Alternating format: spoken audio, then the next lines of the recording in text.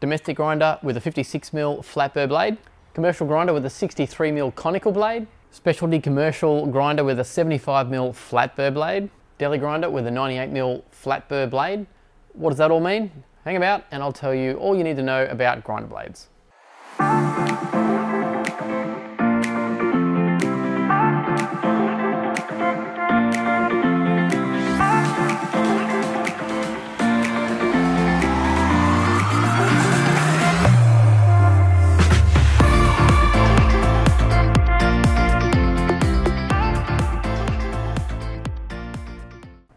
Welcome back guys to the Artisti YouTube channel.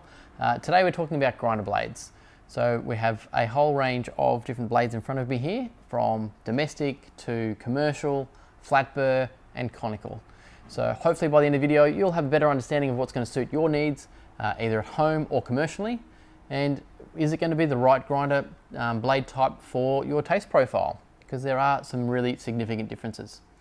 To get down to the basics, just going to show you what a flat burr grinder is. So flat burr basically have two donut style discs essentially, and they sit on top of each other and they are adjusted by a collar. And so as this one comes down from the top, the beans are going to fall through the hole in the middle, and it's going to be like your old Gravitron ride where the beans will actually go in through the main hole and exit out the side. So the further these are apart, the bigger the grind is going to be, and the closer, the finer it's going to be. And you can see here they are actually shaped on a nice angle and some pretty sharp teeth there to grind the blade. So that's your typical flat burr grinder. When we talk conical, this isn't a new product, it's been around for a while. Many old timber box, old hand grinders would have them. A lot of spice grinders or salt and pepper grinders have conical blades. They're a little bit different. So essentially you've got an outer ring which is raised and lowered on top of a cone. So you can see that the blade shape is a little bit different, and the reverse is on the outside of this donut, if we call it that. And as they go closer together, essentially they're going to grind from a coarse grind at the top and obviously shoot out fine down the bottom.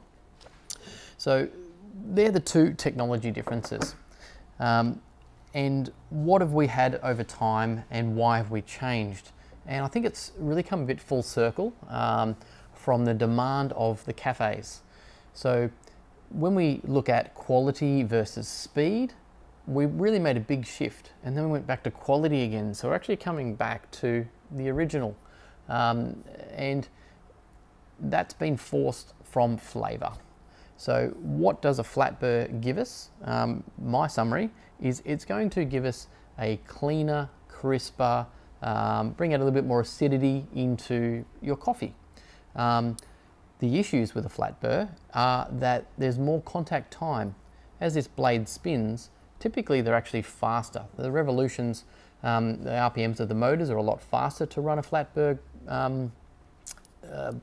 grinder blade, but essentially you've got more contact time, which actually creates more friction, which can actually also give more heat to a bean before you even go and add hot water to it. So we started out with this concept, and the flat burrs have been around for a long time, and your small domestic grinders were using something like a 50 or a 54mm tiny little blade. So you can imagine that when you go to make your 1 cup of coffee, it might actually take you 15 or more seconds to grind off your 20 grams of coffee.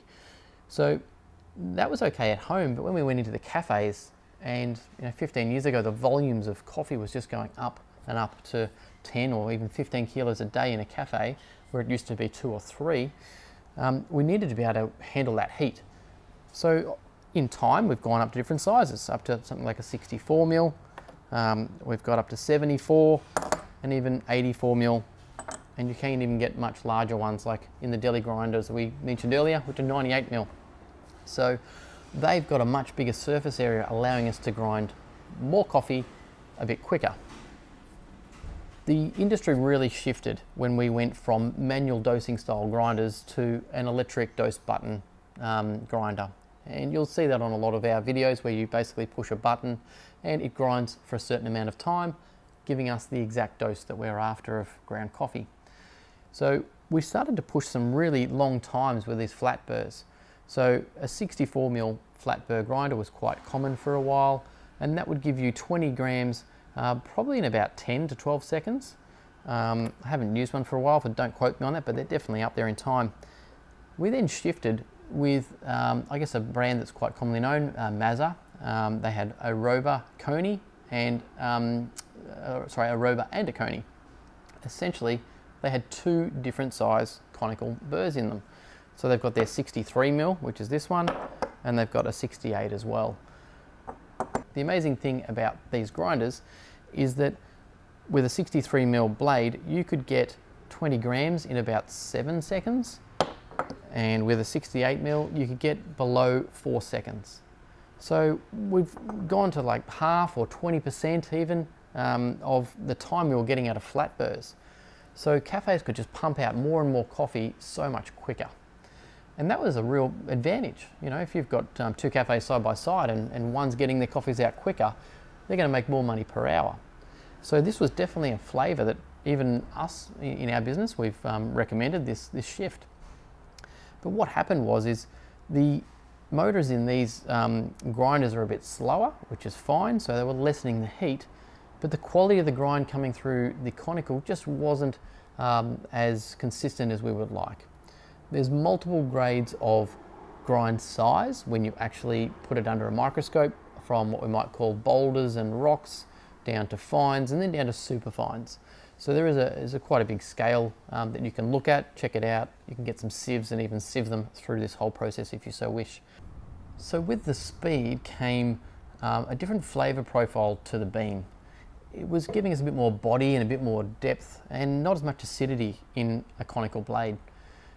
As specialty coffee came to rise and everyone was looking for single origins and these lighter roasts and really trying to get these really unique flavours out of coffee, the tendency went back towards flat burr grinders to give us that cleaner cup, the beautiful acidity that we're looking for, and just overall crispness and cleanliness in a cup when we're spending a huge amount on a quality bean. We really want to taste what's happening.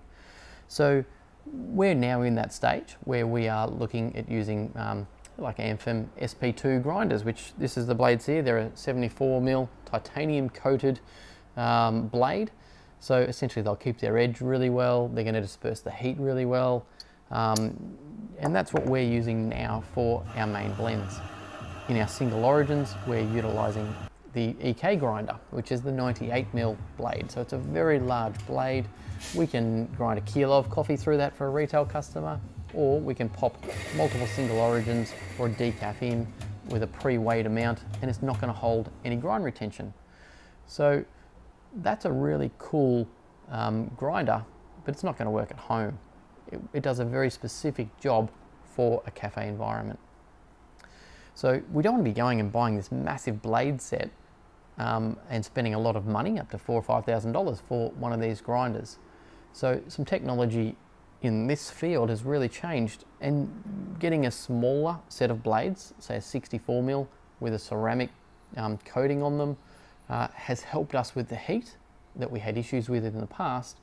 And if we're happy with the time it takes to grind off that 20 grams, we're going to get the best of both worlds by having that cleaner, crisper taste, a longer time, but not the heat that essentially was being applied to that bean when we ground it. So some pretty cool technology about to go all the way across to a totally different product and sort of come back to some amazing, different coatings on beans.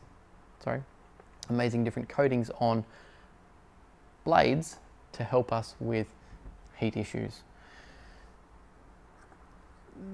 This was a set of blades, which are an 84mm blade from a Mazzer Major. And as much as this was a grinder that kind of fell in the gaps a little bit because of the movement to the Mazzer Kony grinders for time, this is actually still an amazing grinder. You've got a big set of flat burrs, you've got obviously that cleanliness, the crispness that's going to come through, you've got some decent speed because they are such a big blade. I think it's a very good grinder, to be honest, for the value that you pay. Around that $2,000 mark for an electronically dosed grinder, that's a cracker for a cafe. So if you don't want to go crazy and spend $4 grand on amazing blades in big grinders or $5 grand, or if you're not wanting that more body style coffee that a conical grind is going to give you, you know, there's one that sits right in the middle there quite nicely. If you're looking in the home market, you know, you can still stick with your 54mm style blade, but maybe look at buying an aftermarket set of blades that will have some sort of coating on them to help with the heat. Or if you like a body style coffee, definitely get yourself a conical. It's going to grind it quickly, it's going to give you some really nice body, and just give you that morning cup of coffee that you're probably searching for, bold and tastes like you've had that big smack in the face ready to start the day. So I hope that's given you a bit of information on different blades and how they suit different environments. And if you're not prepared to go out and spend maybe $400 on a home grinder that's going to be this kind of blade, up to, you know, $4,000-$5,000 in your cafe, you're going to have to make an investment of some sort. I just want you to get away from buying pre-ground beans that come from the supermarket or your local roaster, because they're not going to be grinding it to the specific need or the fineness that you need for your particular device. Whether that's pour over or an espresso machine, they're taking a guess. So ideally, get out there and just buy yourself a little hand grinder. They're from 50 bucks, get them anywhere online or your local coffee roaster. And nowadays they've actually got some ceramic conical burrs in them, really easy to adjust, and that's going to get you tasting fresh ground coffee wherever you're enjoying it. Once you've sort of dialed in your machines and you've had that for a while, you'll appreciate the taste, and then you'll understand why someone would go and spend $1,000, maybe $1,500 on a really good home machine, or why you see those cafes down the street that have an amazing grinder that's worth $4 or $5 grand. And when you buy that cup, you really appreciate the taste that you've just paid for. So thanks very much for watching, guys. Have an awesome day. Catch you again soon.